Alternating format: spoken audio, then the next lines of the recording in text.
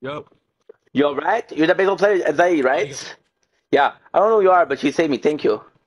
My name is Kasuga. So you really are really. him. Yeah, I am, but I won't be in baseball much longer. I met a guy with a guy named Anayama. You might know Hmm. him. You met with Anayama? Yeah, he was looking for you. Wanted to ask you about that flight. No, he probably said I never do something like that, right? Yeah. That's right. Anaya believe it wasn't your call to make that play. Of course he does. Hmm. I thought I was checking myself, but seeing how you were acting earlier, it doesn't seem like he's wrong. Can you imagine someone who plays dirty like that just lie down? I think a beating. Yep.